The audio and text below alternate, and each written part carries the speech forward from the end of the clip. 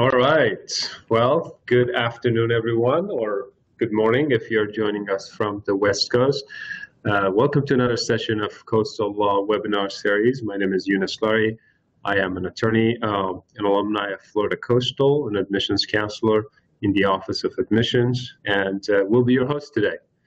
I just want to thank you for being here, taking the time out of your busy schedule, I'm sure, to be here with us. We certainly appreciate that, and we'll do our best to make it worth your while. Today, I am delighted to be joined by my good friend and colleague, Mrs. Kamisha Presley. She is also an alumni of the school, is a practicing family law attorney and an admissions counselor. She has prepared for you a short presentation on our two-year accelerated program, its features, and what to expect. Although in upkeeping with the accelerated theme, today's webinar will be shorter than usual. If you are if you have been to these webinars before, you know that we usually go about maybe 45 minutes or so. Today, we'll have a very accelerated webinar, maybe about 20 minutes or so. I definitely encourage you to ask more questions. If you're here, it means that you are interested or at least considering attending the two-year accelerated program. I personally find it to be a very innovative, a very interesting program, especially for those who want to be in and out of law school as soon as possible in the most efficient manner. So ask as many questions as you feel necessary about any aspect of the program. And both me and Kamisha, we're both, as I mentioned, alumni of the school, so we have a little bit of experience with going to class, the schedules, all those kind of things. We are both practicing attorneys, and we are both in admissions. So between the two of us, I'm sure we can find the answer for you. Even if we can't, we'll get your contact information, and we'll get the answer to you as soon as possible. Now, without any further ado, I give you Mrs. Kamisha Presley. Kamisha, are you there? Take it away. Hi, everyone. Thank you, Yunus. I am Kamisha Presley, and as Yunus said, I'm a graduate of Florida Coastal. I graduated in 2012. Since 2013, I have been a family law attorney, and I am in my first year as an admissions counselor here at Florida Coastal. And today we're going to talk about our two-year accelerated program. Okay. Yunus will make sure that these slides are available to you all. Historically, law school is a three-year endeavor. Students begin classes in the fall and graduate 90 credit hours and 6 semesters later. But today, in today's fast-paced modern world, many students are looking for entering the workforce even sooner. It's still a viable option for most students to do the traditional 3 years. And about 3 years ago, Florida Coastal introduced a 2-year program. Highly motivated students are invited and encouraged to apply for the 2-year program. Students definitely need to plan ahead because the program only enrolls in the spring term. That means classes start in late January. If you are registered right now for the December 2016 LSAT, which is on Saturday, December 3rd, you are perfectly fine, and you may be eligible to apply for our 2-year program starting in January. Classes begin on January 23rd. You are still required to complete the 90 hours, and you do have 6 semesters to do it, but instead of 3 years, you're doing the program in 2 years. That means you're going to classes spring, summer, fall, back to back for 2 years.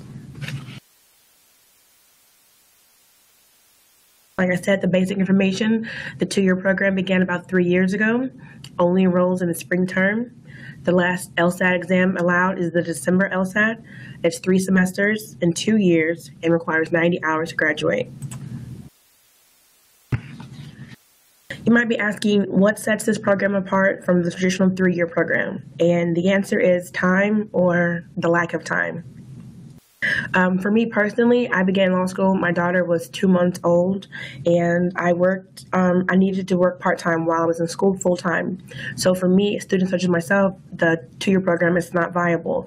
But if you're able to dedicate the time that it takes to put into the program, it is definitely for you. In the 2-year program, do you get semesters off? You do not get any semesters off. You're really going to school spring, summer, fall, back to back for 2 years straight. Whereas the traditional 3-year student, you have spring break, summer break, and winter break. During those breaks in the 2-year program, you are in school the entire time. That's a good thing, though. That means that you're able to enter the workforce sooner, and you have an additional 1 year that you're not in law school anymore.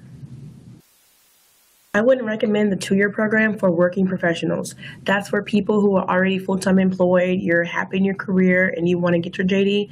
The 2-year program is not for you, only because you will not have all the time to work in your job. If you have an employer who's willing to work with you, they're willing to allow you to put your job on hold for the 2 years, that's perfectly great. That's a fantastic opportunity. But if you're in a career where they need you to work during that time, the program is not for you. You're doing a full 3-year law school load in just 2 years. So when students are off for the summer and they come back in late August for school, you're coming back before then, even 2 weeks before then. You're here for our intersessions. Those are shorter classes for about a week or two, and they're truncated material. So while most students have that time to prepare for the next semester, you're already in school, as in you're still in school. Can you work full-time or part-time? If you're required for you to work in terms of you have families to take care of, elder parents you're caring for, it is possible to have a part-time job. I would definitely keep in touch with the Office of Admissions, Student Affairs, the Dean's Office. Let us know what your particular situation is so we can help you be successful in the 2-year program. Students in this program are also eligible to be invited to participate in our honor societies. That is our law review, moot court, and mock trial. The honor societies are fantastic for a number of reasons. You're going to get hands-on experience when it comes to drafting appellate briefs, being in the courtroom, arguing motions, and those type of things. Usually students put a lot of time and effort into those programs, into those societies. You're demonstrating to the school that you're going to go above and beyond your usual classwork. You're able to do that in the 2-year program. It's not easy, but it is doable if you put the time in there. There's many benefits to that.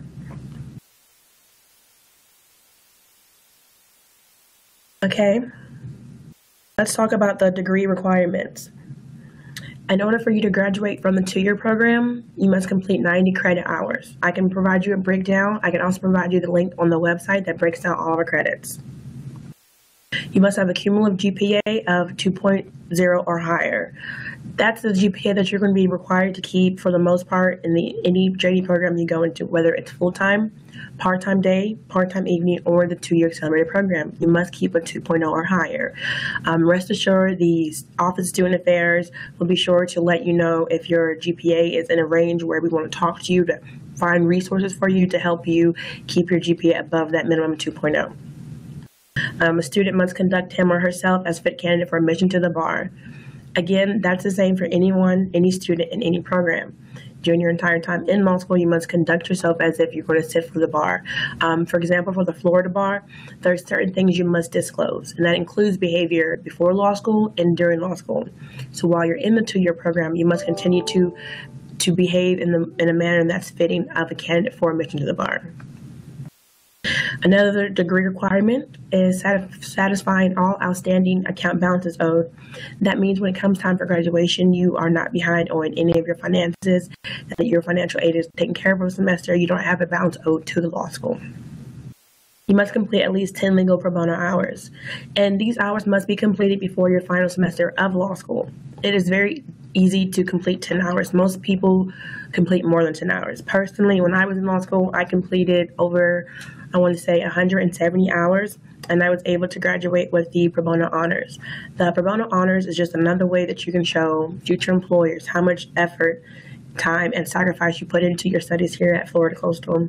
There are many worthwhile projects that you can do through the city, through the school, and our community to get pro bono hours. I see we have a question from Tim Davis. The question is, how many hours per week do you spend for the regular program versus how many hours per week for this program? In the traditional program, you get full-time day. You can expect to be on campus in class from 8 a.m. to 5 p.m. For me, I would then go home, feed my daughter, and then I would study from about 8 p.m. to midnight.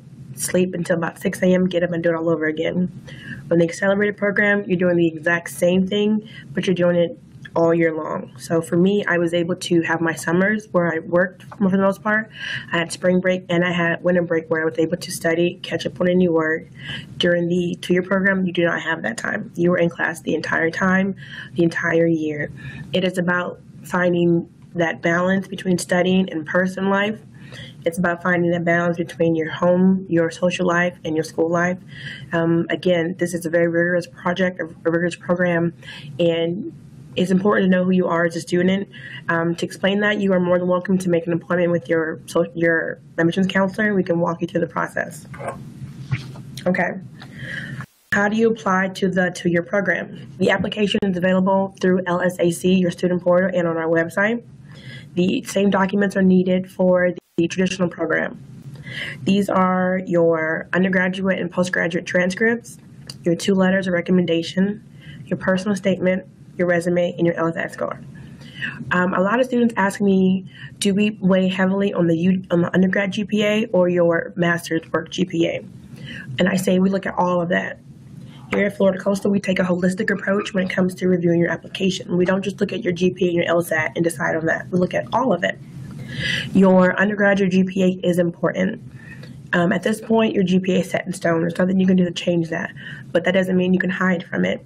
What you can do is talk about it in your personal statement, and if you need to, you can write an academic addendum. Tell the admissions committee where you were then as a student. If your GPA was really low your freshman year of college and you were able to get it higher towards the end of graduating, talk about that. That alone lets us know that you may be able to handle a rigorous program such as the 2-year accelerated program. You're demonstrating to the admissions committee that you figured out who you were as a student during school and you raised your GPA. That's a really fantastic way for you to make yourself more competitive in terms of applying for the program. For your letters of recommendation, I always suggest students don't have family or friends write your letters of recommendation. Seek someone who knows who you are as either a student or as an employee, whether that's a boss who has seen you handle difficult projects, a professor. You might not have had straight A's in the class, but they can talk about your efforts. They can talk about where you started and where you ended as a student. You want letters that talk about you as a person, about anecdotes, personal things that you have done, things that the writer has seen you do, not just adjectives. Kamisha is very smart, Kamisha is very helpful. That's great, but what has Kamisha done? And that's the kind of letters we want to see here at Florida Coastal. Personal statement. In your personal statement, especially if you're applying for the 2-year program, what can you tell us? What can you tell the admissions committee that sets you apart from other students? Can you talk about any rigorous programs you've completed in the past? Talk about your ability to thrive under pressure. Talk about your ability to handle a fast-paced environment. All of these things that you can do to make your application more and more competitive, I would consider thinking about meeting with your admissions counselor, just picking their brain to see what they have to say, what little tips they may have for you. Your resume. This should not be a resume like you are applying for a career or a fast food job. If I were applying to work at Target today, my resume would be really short, bullet points. That's not the kind of resume you want to have for your application, especially for this program. Your resume should be more of a conversation. We should be able to see what you've done and what you plan to do. It's perfectly fine to have an objective at the top of your resume that tells the admission committee what you want to do with your JD. When you get your Juris Doctor from Florida Coastal, where are you going to go with that? These are all little things that you can add to your application to make you more competitive, and that way you're showing you have the grit, the rigor to handle this program. Your LSAT score. Your LSAT score is important because it's helpful when it comes to merit-based scholarships, but your LSAT score does not make you a person.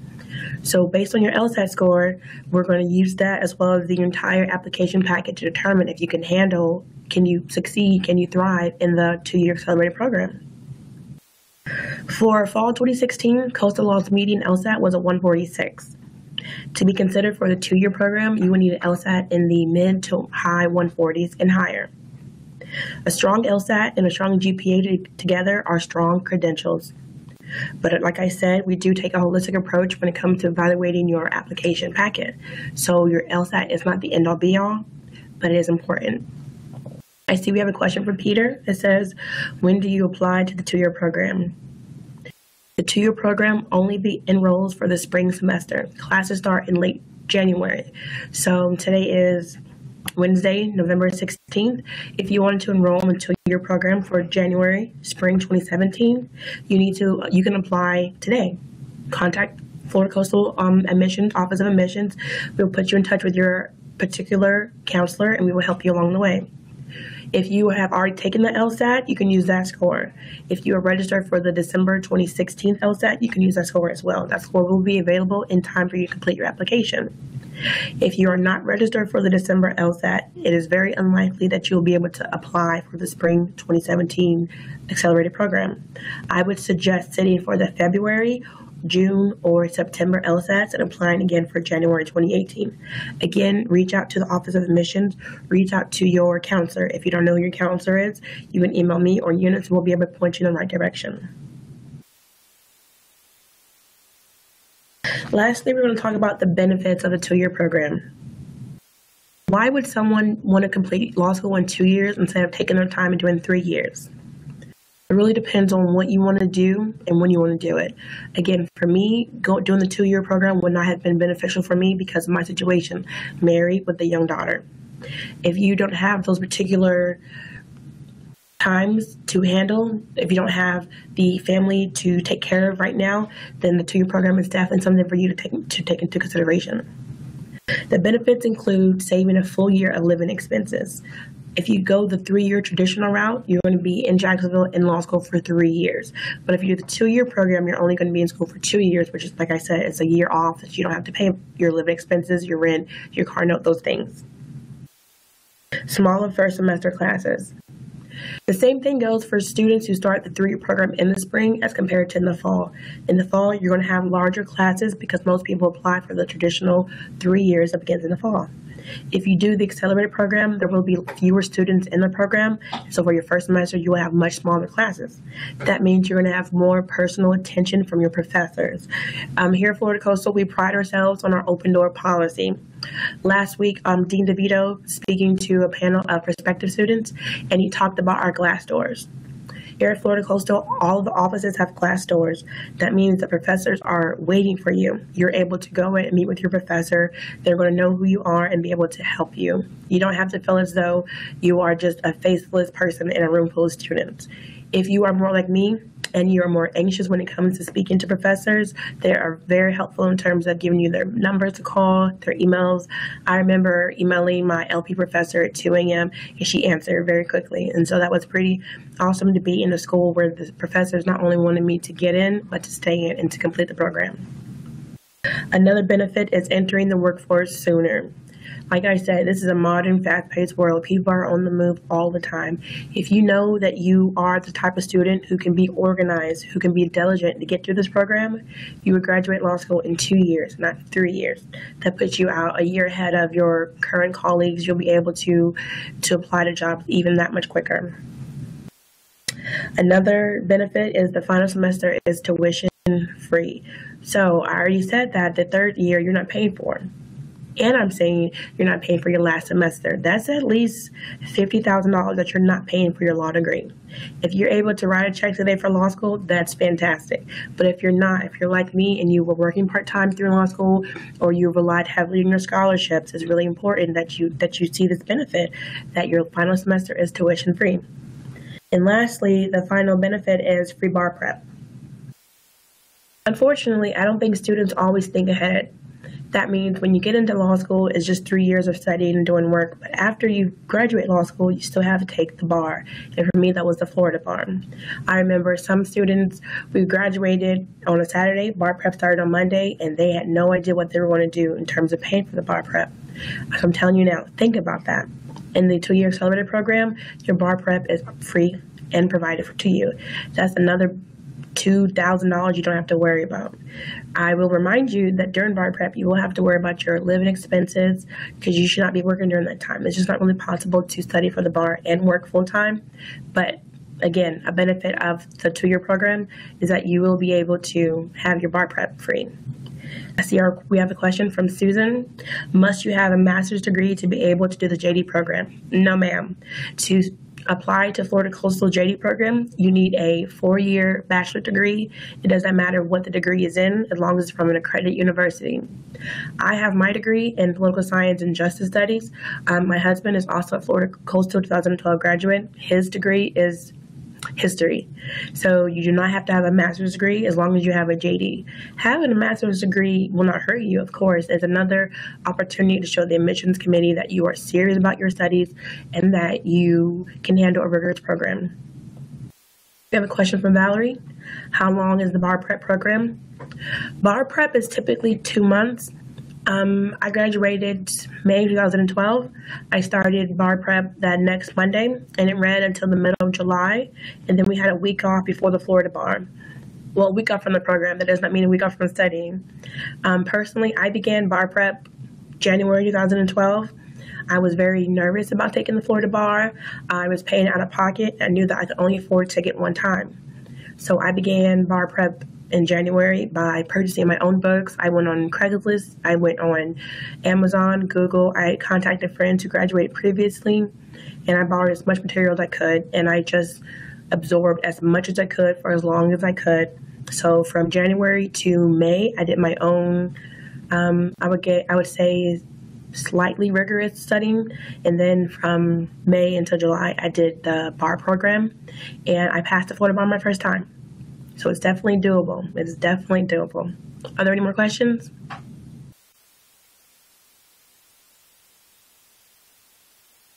All right. Well, thank you very much, Kamisha. I want to ask you to stick around a couple more minutes just in case we have more questions.